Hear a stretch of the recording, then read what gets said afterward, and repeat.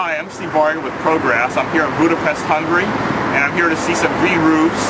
It's a great place to visit green roof installations if you're looking to get some more information on European styles and European techniques. Budapest is a great city. It's got a beautiful history and a lot of interesting things to see while you're here. It's a great place to come if you're looking to do a vacation and at the same time learn about green roof and horticultural aspects of rooftop gardening. We're here visiting in Budapest, Hungary. This is Gabe from Diadem, USA, and we're here visiting the rooftop of a water treatment plant in Budapest. And the site, as you can see, is fairly large. It's about 10 acres of an extensive green roof, and we're just here to see how it's doing. And so, Gabe, how long has this roof been here? It's about 5 months old, because we have finished the installation in October. So, and that's the situation, so you can see the vegetation, how it developed so far. Okay. And the soil, it looks like it's pretty shallow. How deep is the soil level? The soil is normally about 2-inch depth in the extensive areas, but we have some semi-intensive areas with more perennials and different plants. There we have about 4-inch depth, and we have also some intensive boxes.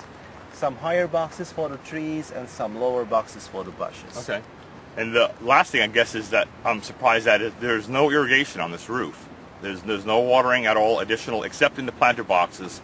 So this roof system is going to be based totally on natural rainfall, which here in Hungary, do you get much rain in the summertime? Not at all. No rain in the summertime. It's dry. It's similar to the northwest climate of Oregon and Washington, where it gets very dry in the summer. Except we have easily gained 200 degrees. Very hot. Very hot for a long time. These plants are going to have to really survive in this kind of environment where we have high temperatures and no watering, which is a great thing for the environment. I'm really impressed with this rooftop garden, and I see there's very few weeds developing in it. So yeah, that was also the purpose to selecting a shallow green roofs, because then we can also limit the weed here in the roof. And it looks like everything's working out pretty well. It's been about 5 months or so, and you've got probably, I would say, what, 20% coverage in some areas of the sedums? Yeah, it's about, I would say, yeah.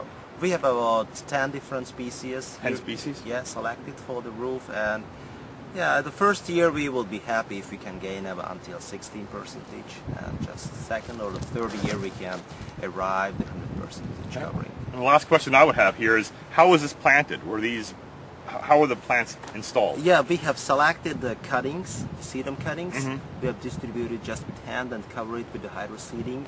So not really seed, just the cellulose what it has to protect the vegetation and the cuttings against the deflation that to blow away the winds and the birds pick it up. So I don't see any evidence of the hydroseeding mix. It looks like it all just disappeared. And broke down? Yeah, it's washed out. So because not needed, because you can see there is some roots already. Yeah. So how thick of, when that was put down on top of the sedums, how thick of a layer of that? That was what kind of layer you mean? The hydroseed mix. Was it very thick or very thin? Yeah, it was already a film. Oh, really? Yeah. Okay. And how was that applied? With a blower or by hand? No, with a blower. With a blower? Yeah. Very interesting. Well, great. So we'll go off to another site in a little while. So thanks.